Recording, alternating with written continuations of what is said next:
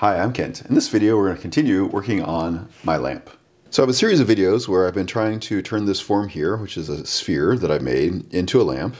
And the challenge I've been working on in particular is how to get these holes. I've used punches, I've used drill bits, and most recently I've been trying to cast the holes into the pots. And the challenge really is trying to get the hole that's clean on the inside in this form that's basically inaccessible. So the problem is all the holes break out on the inside when I go and punch them through. Unfortunately, it's hard to get a really good shot of that, but hopefully you get the idea.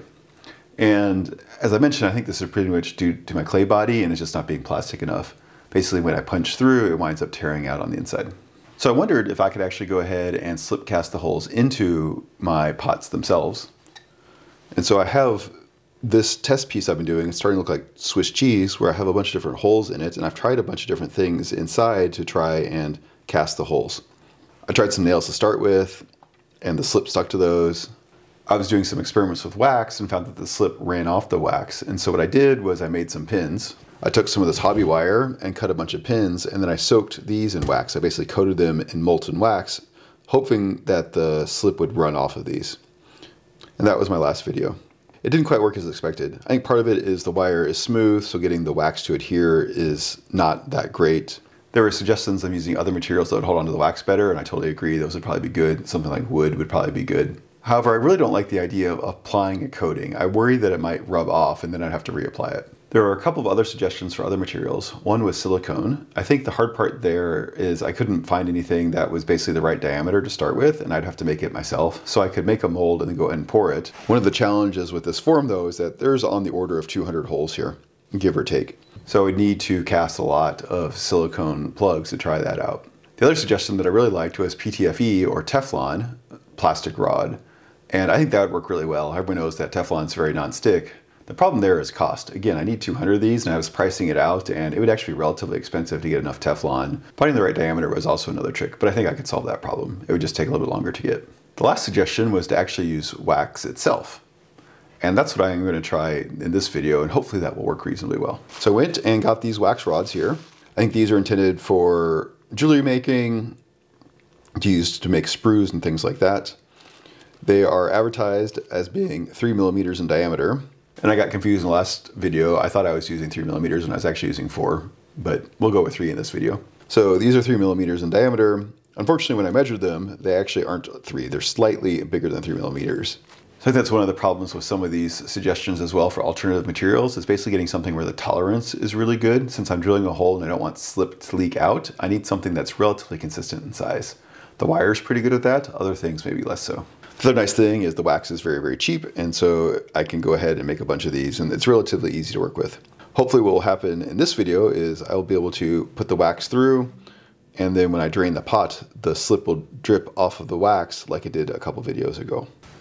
So as I mentioned, this poor mold is starting to look like Swiss cheese. It's got a couple of holes that are too big since I am now doing 3 millimeters instead of 4, just because that's what I got.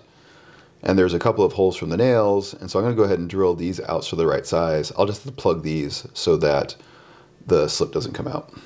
So go ahead and put some holes in, use these as pilots.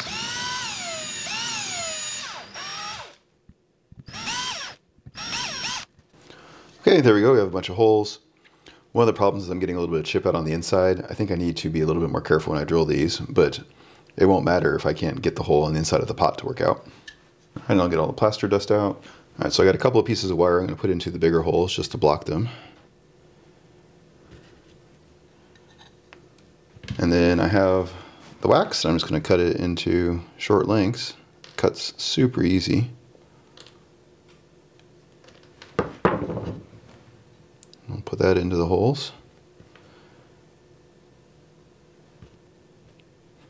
I don't have a drill bit exactly the right size. This diameter is unknown. All right, there we go. They're all sticking through. And I got something to grab on the outside. So we'll go ahead and fill this up with slip again.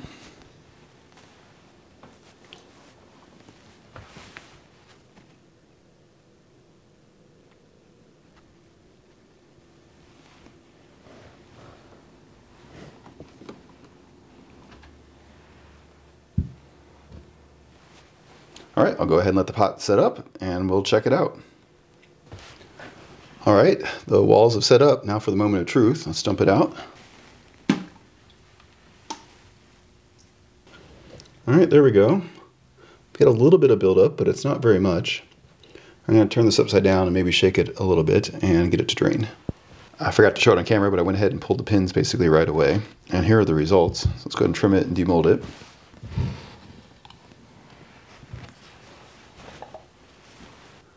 All right, so we got some artifacts from the slip draining. Not sure exactly what that is, but the holes are looking so-so.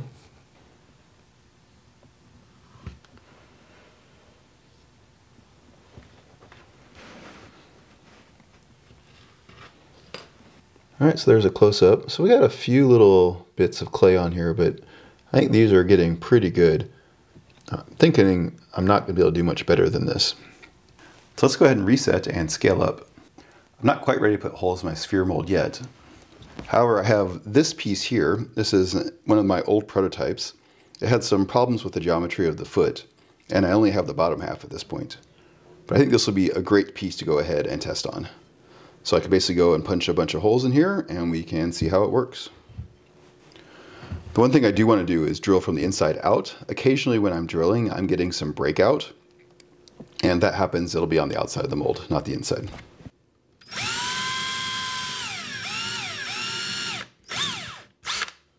And get a piece of wood to drill on. There we go. So I'm not putting holes in my bench.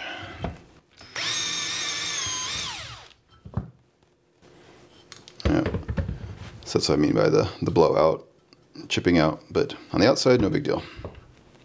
All right, we'll just do this a bunch.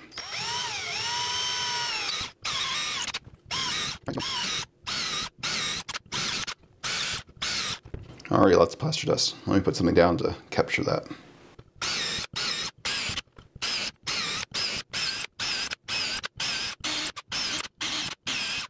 And there we go, a whole bunch of holes. I think that's probably pretty similar. All right, let me go ahead and clean up all the plaster mess and we can try it out. Okay, I just blew off all the dust and then I gave it a quick rinse to try and get all the plaster. And it's looking pretty good. Definitely want to drill from the inside out because it's basically chipped out everywhere. And a few places I went too deep, and so the part of the drill that holds onto the drill bit went ahead and made some marks. So I'm glad I was practicing. I'll definitely need to be more careful next time. It's a very repetitive task, so it's hard to keep vigilance for a long time. All right, then just like before, make a whole bunch of pins.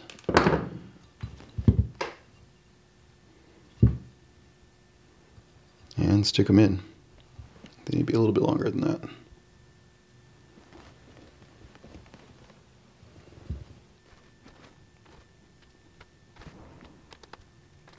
These cut very, very easily.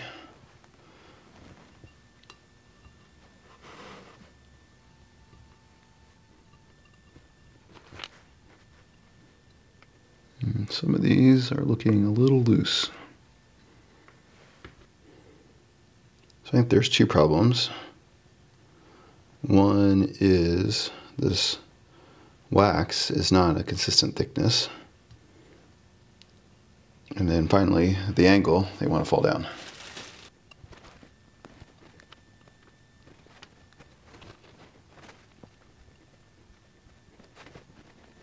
Okay, this is a little bit of a game of whack-a-mole. The tolerances are definitely all off.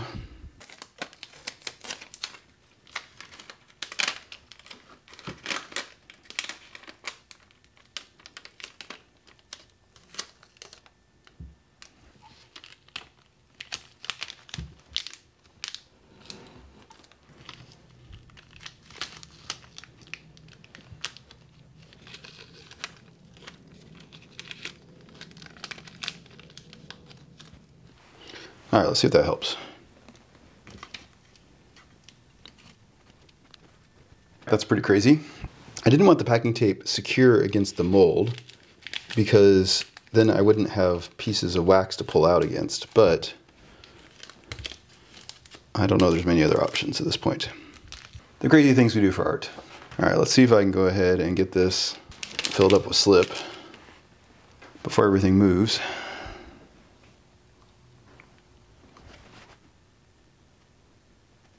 My other concern is that because the tolerances are so loose, the slip's going to leak out of the holes. So we'll see about that. So far, so good.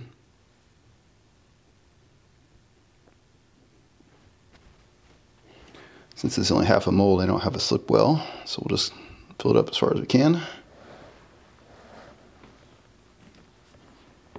All right, I'll go ahead and let that sit, and we'll check back when it's time to dump out the slip. All right, let's see if we can dump it out without losing all of the wax pins.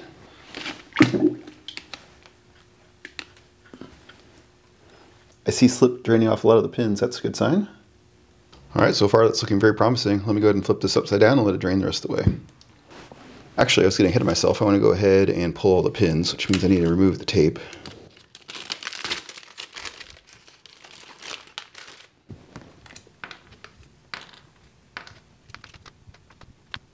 And this is what I was afraid of. Some of them are buried because the tape pushed them in. And I'm pretending I can't get to the inside, like it'll be my final form, but I don't think that's going to work. All right, I think that's all the ones I can grab. Several people have asked about pulling them from the inside. Normally I can't do that, but now I can.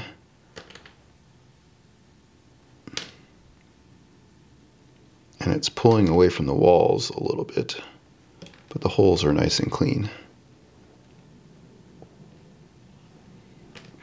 I am deforming the pot with no support by pulling them. This means it would be warped when I finally fire it, as I'm disrupting the clay particles. So pulling from the inside, while a good idea, is not the magical solution either. And I can't wait till it sets longer because it'll constrict around the pins. The clay will shrink. All right, let me take a quick look and see if I got them all. We're definitely worse for wear for pulling the pins from the inside. All right, this is still super soft, so I'm going to go ahead and let it dry. I'm going to let it dry right side up. All the slip's drained out at this point. This is set up and it should be able to be demolded. However, the most interesting thing is actually this side right here, which is normally on the inside. Overall, most of the holes look pretty good. We still have this warping from pulling the pins out from the inside, but I wasn't planning on doing that. And it seems like the slip, even when it built up, seemed to not create too many mounds. There's a few artifacts. Again, like this is really going to be the inside. I really just want something that's pretty good. It doesn't need to be absolutely perfect. If I were to make a bowl, I could, clean this out or something like that. And then there's a few holes that didn't make it all the way through, so I guess the pin wasn't stuck in far enough. Let's go ahead and flip it over, like using a piece of cardboard to catch it.